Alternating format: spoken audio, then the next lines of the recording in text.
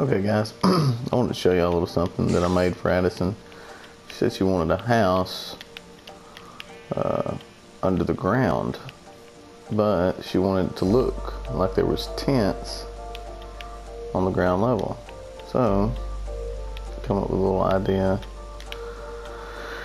And I would use this wool to make these tents, right?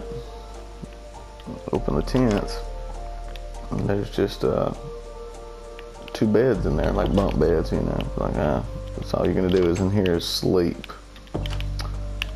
But you go to this tent, open the door. Whoa, what's this?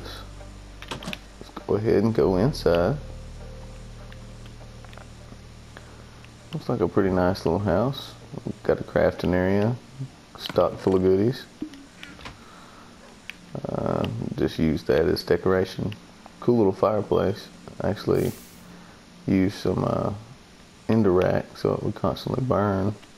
Oops. Haha, I might need to replace that. Let's see. Alright, Netherrack, excuse me. Leave it to me. Leave it to Beaver. Anyway, I like crafting mode sometimes because it lets you make some pretty neat stuff, you know. You can come up with some cool things. Anyway, put a clock on here. And it actually works, you know, whenever it's daytime. I don't know if y'all ever noticed that. Putting a clock in a frame, it actually works. I'm not sure about the compass. I don't think it would work the same way, but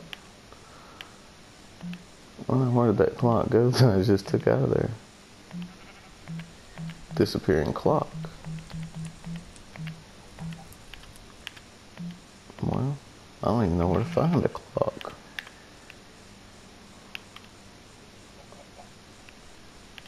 Awesome. Anyway, moving on, we'll get back to that. This iron working right here. It's chock full of some stuff to repair. And a brewing stand, chock full of stuff to brew with. Bedroom, two beds. You got your armor here with a diamond sword. Diamond armor, diamond sword. Gold armor, gold sword. Nice little kitchenette area here. Got your stove. Didn't put a table in here because you're going to eat on the run anyway. Got plenty of coal to cook things. Plenty of extra snack goodies to supplement with your meats. And your stove, which I don't know if y'all have ever seen anything like this. You can take an activator rail and make sure you've got some form of redstone anywhere around it. Actually on this one, there's redstone behind it in a wall, and there's redstone blocks here and here, but it works the same way either way you want to do it. And you place your redstone wherever you're going to put it to where it would be in line with this activator rail.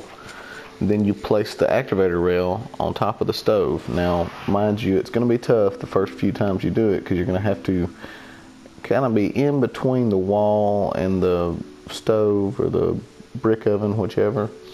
And eventually you'll get it. You'll figure it out how you can get it placed on there.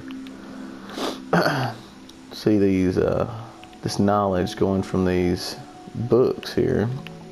It's kind of a library, but it's pretty good. The more bookcases you have around your enchanting table, the higher your performance is going to be whenever you're enchanting something. Like, let's just give a for instance. Let's say, well, I don't have any coins or whatever, right? Or not coins, but points. Let's just say we've got an iron sword and we want to enchant it. Let's see here. Let's get some lapis. Now, we're going to place this sword on here. See what we can get out of it. Okay, look at what this could be. You could have a level 30. That's insane. That is insane. You don't even have to put no lapis on there. You can just enchant the thing. I guess because it's diamond anyway. But that is a super sword, son. Anyway,